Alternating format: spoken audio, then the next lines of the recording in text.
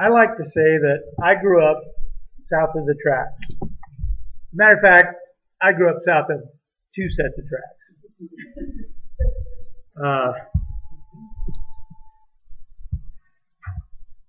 When I started into the ministry, people looked at me and said, "You?" It's not. No, I feel like my whole ministry has been a Rodney Dangerfield ministry. I get no respect.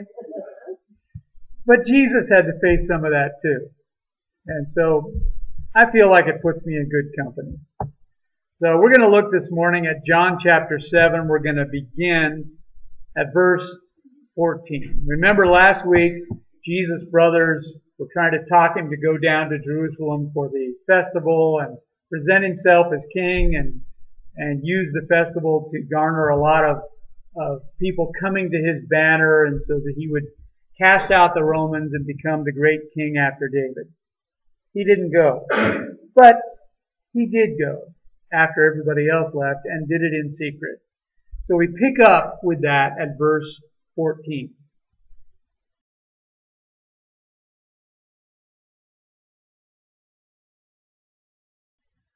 Not until halfway through the festival did Jesus go up to the temple courts and began to teach. The Jews there were amazed and asked, "How did this man get such learning without having been taught?" Jesus answered, "My teaching is not my own. It comes from the one who sent me. Anyone who chooses to do the will of God will find out whether my teaching comes from God or whether I speak on my own. Whoever speaks on their own does so to gain personal glory. But he who seeks the glory of the one who sent him is a man of truth. There's nothing false about him." Let's pray. Father, help us to receive the words of Jesus, but help us also to live the words he said, that we seek not our personal glory, but we seek the glory of you who sent us. Teach us, lead us, glorify your name through us, and we pray in Jesus' name. Amen.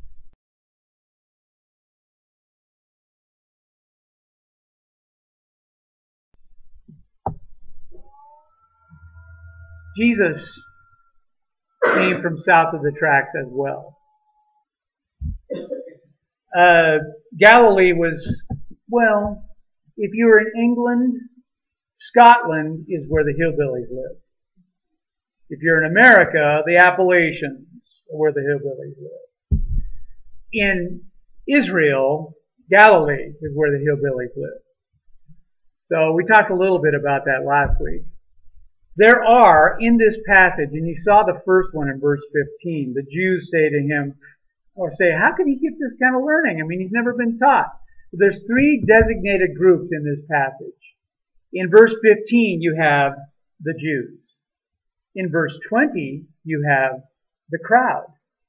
And in verse 25, you have the people of Jerusalem. Now, John doesn't do this anywhere else in his gospel. And so it means something when he designates it like this. And so I just want to set that up for you. So as we go, you'll be seeing that. So the Jews, the leadership, are questioning, good grief, how can he teach like that? He doesn't have any training. He doesn't have any background.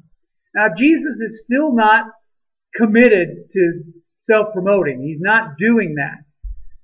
He waits until the festival is half over, and then he goes quietly into the temple courts and begins teaching. He's not the only one doing that. All around the temple covered porches, around the outside, rabbis are teaching. That's where Jesus went when he was 12 years old and began talking with the rabbis and answering questions. It's the same kind of thing. That's where those kinds of things were done, in the temple court, the covered courts surrounding the temple. Now, obviously, as a boy, Jesus had taken Hebrew lessons.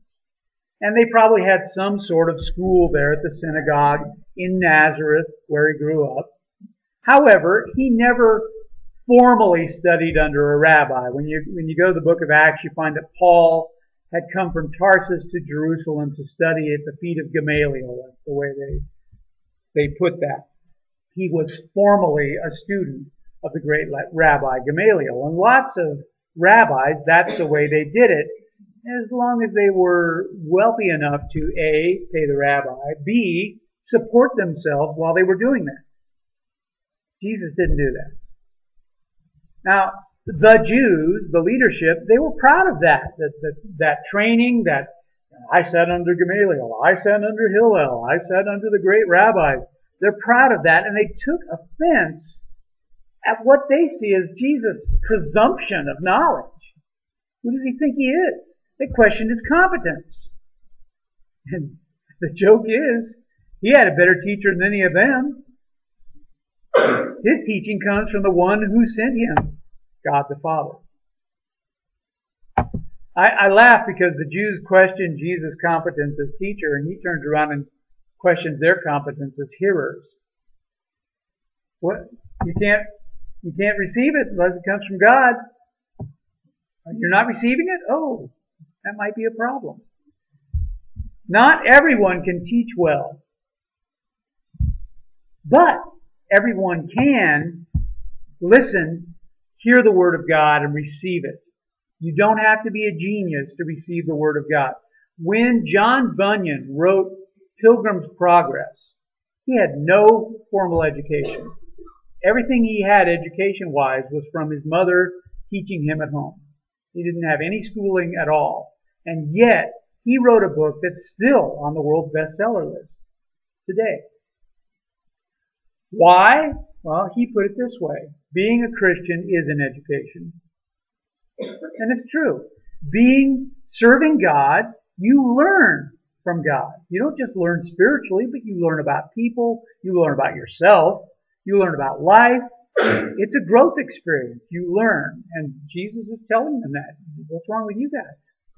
He never sought his own glory, but in everything he did, he sought the glory of the Father. And that's what he's trying to say to them. Why are you guys so upset about what I know instead of wondering what God wants to teach you? Okay, this is the pastoral moment. This is where you and I need to be. We don't need to be, what's God doing with that person? Why is God blessing them and not blessing me? Why are all these things happening to them and I'm just sitting here and nothing's happening to me? Am I open to God? Am I seeking from God? Am I reading the Word? Am I praying? Am I spending time seeking God? Or am I just waiting? Okay, God, dump it on me. Something to think about. If you're not a vessel ready to receive, why would you think God would give you anything? Verse 19.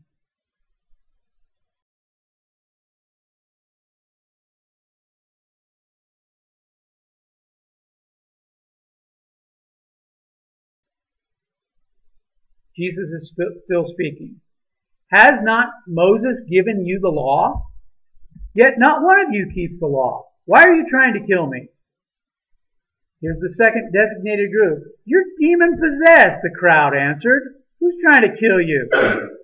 Jesus said, I did one miracle and you're all amazed. Yet, because Moses gave you circumcision, though actually it didn't come from Moses, but from the patriarchs, you circumcise a boy on the Sabbath.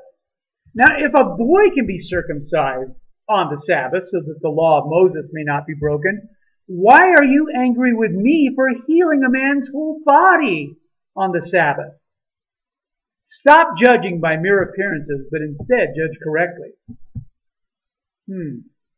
He jumps right in their face here. He accused the leadership of a murderous plot trying to kill him. And the crowd's incredulous. What? Now, the crowd means it's not the Jewish leadership and it's not his disciples. It's the people standing there in the temple court listening to this interchange between Jesus and the Jewish leadership. Who's trying to kill you? You're demon-possessed, man. What's going on? I don't get that. They can't believe that of their leaders. What? He wouldn't do that. And yet, that's exactly what was going on. They were trying to have Jesus done away with. They just had to do it in such a way that they didn't get their hands dirty doing it. That they still looked good and felt good to themselves doing it.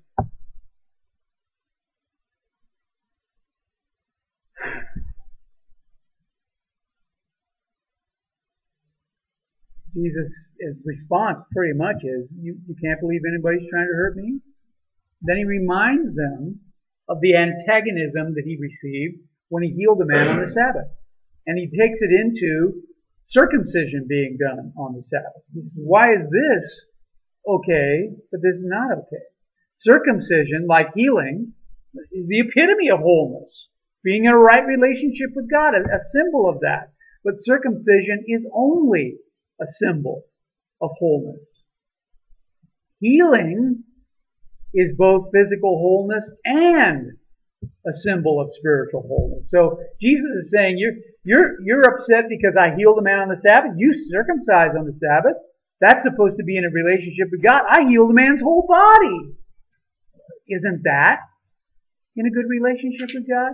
Now, to be honest with you and to be truthful, Jews today will tell you that it's okay to heal a man on the Sabbath, to get your animal out of a ditch on the Sabbath, to do good on the Sabbath is a good thing. They learn. Okay, but at that time, sticking point, they didn't like that at all. Jesus wasn't rejecting the Sabbath. He's fulfilling the Sabbath. Healing a man's body, what a great thing to do in God's name on the Sabbath. He wasn't, setting up office hours and putting out a Dr. Jesus plaque and collecting money. He wasn't working. Verse 25.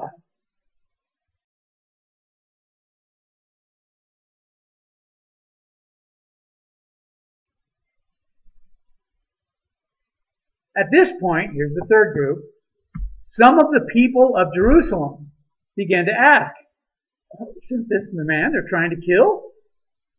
Here he is speaking publicly, and they're not saying a word to him. Have the authorities really concluded that he's the Messiah? But we know where this man's from. When the Messiah comes, no one will know where he's from. Then Jesus, still teaching in the temple courts, cried out, yes, you know me, and you know where I'm from. I'm not here on my own authority, but he who sent me is true. You do not know him, but I know him because I'm from him and he sent me. Now there's a bunch of stuff going on here. The people of Jerusalem is different than the Jewish leadership, and it's different than the crowd that's gathered around him. It's people that are walking by going, hey, what's going on over there? And then they start talking, hey. And it's funny because the crowd goes, oh, you're demon possessed, who's trying to kill you? People walking by are going, hey, isn't that the guy they're trying to kill? There's just so much irony wrapped up in this passage. It's kind of funny. Now, these people had no part in the group that's around Jesus here. But never mind the Jews, the crowd, the people of Jerusalem. What you've got in those three groups, everybody's thinking and talking about Jesus. For whatever reason. And he went there in secret, and yet still the idea is the whole city of Jerusalem is thinking and talking about Jesus. You kind of get the impression sometimes when you see movies about Jesus or read stories and stuff that his ministry was so small that only a very few people knew about him. Well, that's not true. The Jewish leadership was right. He had the whole countryside up in arms. Everybody was talking about Jesus. Who is he really? And the people here walking by are saying, do the leaders think he's the Messiah? Whoa! They're wondering, is this man the Messiah? And Jesus, having stepped away from the conquering king picture, this is confusing everyone. They're wondering, how can this be? What's going on? And then they go, well, wait a minute. When Messiah comes, nobody will know where he's coming from, but we know where this guy's from. He's from Nazareth. Well, number one, nowhere in Scripture does it say no one knows where the Messiah comes from. And the prophecy that was given to Herod comes from Bethlehem. So, somebody knows where he's from. But this is popular religion that these people are doing. This is not theology. Nobody knows where the Messiah is coming from. Wait a minute. But Nazareth is a stumbling block. Wait a minute, can any good thing come from Nazareth? What? I don't believe that. How could that be? If God was going to raise up the Messiah, wouldn't it be somebody like Gamaliel or Hillel? A great rabbi? Wouldn't it be a great warrior? Wouldn't it be somebody from Jerusalem? Somebody important? Not some hillbilly from Nazareth. Not a country bumpkin. Can any good thing come from Nazareth? The answer is, come and see. That's the answer that Philip gave to Nathanael when he asked that question. Come and see. And that's the thing about Jesus. You can look at him from a distance. You can mock him.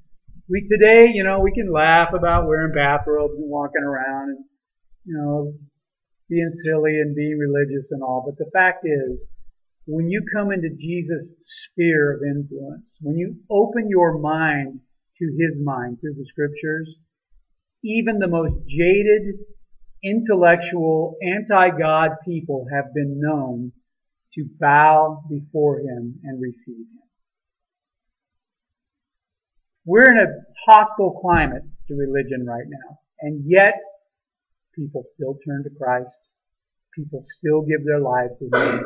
Do not be influenced by the news, by what you see and hear in the media. Don't be intimidated by that.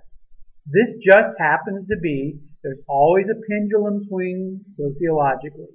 When I was a teenager, it was cool to be a Christian. Now, especially among teenagers, it's not cool to be a Christian. It's just a pendulum swing of social things. There were a lot of people that I knew in school that wanted to be a cool Christian, and as soon as it wasn't cool anymore, they stopped. I think the same is true of atheism. It's just a cool thing. Jesus is eternal. If you look at him, if you listen to him, if you ask, Jesus said, seek from him who sent me, you'll learn. You'll know. Jesus waives the geographic question. Nazareth, he doesn't care. Yeah, you know me. He points out, you know me, but there's things you don't know about me either. And you can't know unless you know God. If you know God, you recognize Jesus. Because Jesus is the living, breathing image of God. If you don't know God, look at Jesus. If you want to know what God's like, look at what Jesus said. Look at what Jesus does. That's what God says and does. Because Jesus does the will of him who sent him. But here's the question. Do you recognize Jesus? Do you look at Jesus? Or are you just passing him by because he's not cool? Let's pray. Father, glorify yourself through our lives. Lord, oftentimes we don't do great and mighty things. We just do little daily things. But the compassion we show people who are hurting, the help we give people who are in need, those are images of you. Those are done in your name and for your glory. And we pray, Father, that even in those small little daily things, that you would touch lives, touch hearts, and turn people to look at Jesus. And we pray in his holy name. Amen.